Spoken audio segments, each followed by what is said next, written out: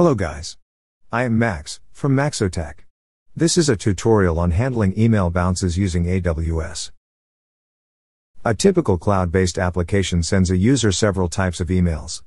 These include account information to verify the email address and reset passwords, notifications for updates and support queries, payments, refunds, OTPs for transactions, invoices and delivery of digital assets.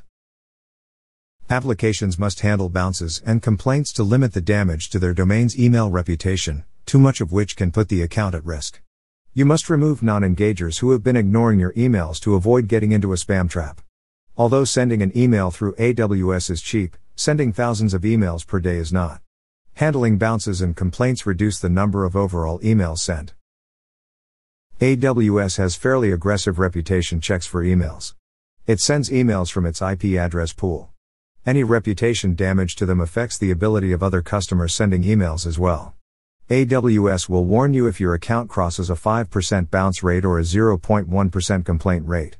A 10% bounce rate or a 0.5% complaint rate can result in your email sending being completely disabled. Therefore, you must put in measures to handle bounces and complaints. While AWS offers the building blocks for such a system, you must put it together yourself. Let's take a look at a basic architecture to solve this problem. Emails sent through SES API need a custom header that provides the name of a configuration set. The configuration set contains an SNS event destination and a list of event types.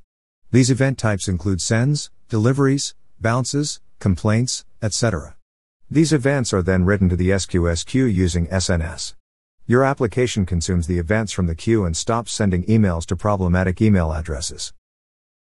Let's see these in action using the AWS console and .NET Core.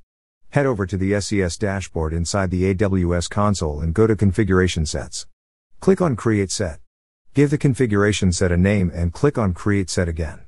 Now we need to add an event destination to the newly created configuration set.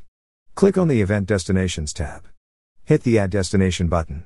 Select all the event types you want to handle. At the minimum, select hard bounces and complaints. Click Next. Select Amazon SNS from the destination type and give the destination a name. Click on Create SNS Topic. Give your new topic a name and optionally a display name. Click on Create Topic. Select the newly created SNS topic as the destination. Hit Next. Finish by clicking on Add Destination. Your event destination is now ready to route email events to SNS. For the next part, we need to head over to the SQS dashboard and create a new queue to store our events. Give the queue a name. Leave all the other settings at their defaults and click on the Create Queue button. You have created the SQS queue. We need to subscribe to the previously created SNS topic to receive the events from SES. Select the topic you created and click on Save. We need to make one more change to our subscription.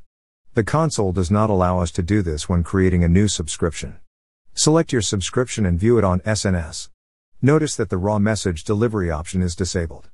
We need to turn it on. I will explain what it does in a bit. Click on Edit.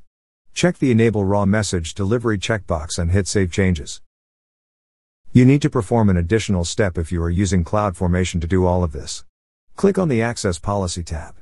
You'll notice that the SQS policy allows your SNS topic to send messages to the queue. Make sure you add this policy as a resource in your CloudFormation template. SQS will not receive the messages without it.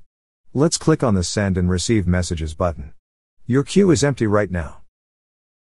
Let's populate it by sending an email through the SES API. Here is a C# code that you can run to send the email. We are sending a raw email message. Make sure your IM user has the appropriate permission for it.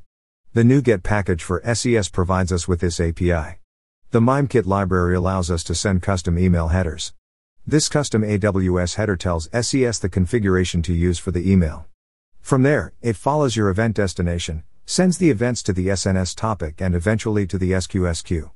AWS does all the heavy lifting behind the scenes to handle format variations between different ISPs. Our SNS topic gets the messages in a consistent format which we can then handle. After executing the program, you will see that 2 messages are now available in SQS. Let's pull the queue. Here are the 2 messages. I can click on the IDs to see the message details. Here we have JSON embedded in JSON. The outer portion is the SNS wrapper. The message is what interests us. The raw message delivery setting, which we turned on previously, allows us to get cleaner messages. This event tells us that SES sent the message to the destination email address. When the message is delivered, the destination ISP notifies AWS, and SNS sends us a delivery message. Here's how a bounce message looks like for an email address that does not exist. Notice the bounce type. We don't want to send any further emails for permanent bounces. A delay-based retry mechanism can take care of transient bounces, such as when a user's inbox is full.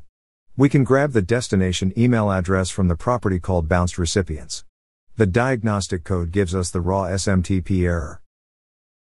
Here's a simple worker I implemented in .NET Core. It processes the SQS messages programmatically. I registered an email log processor service using dependency injection, and then injected it into the worker class. The start polling method initiates the polling process on the SQS queue. The service class declares a bunch of constants. The first being our queue name, followed by a batch size of how many SQS messages to process together, and a poll duration. The polling does not run continuously. Instead, it runs on a schedule. I have set it to wait for 15 minutes when the queue is empty. The queue URL stores the information we need to query SQS. And the client allows us to connect to SQS using the NuGet package from AWS. Inside the start polling method, we first find out the URL of the queue. And then keep polling it until interrupted by the cancellation token. The batch size limits the number of messages received from SQS. We wait for 15 minutes if the queue is empty. Otherwise, we process the messages. We go through each message and deserialize the JSON into our model classes using the new tonesoft.json library. Then, we process each event and maintain a list of bounced email addresses. We then put the message in a batch for deletion, and delete them at the end. Finally, we want to handle our custom business logic for the bounced email addresses.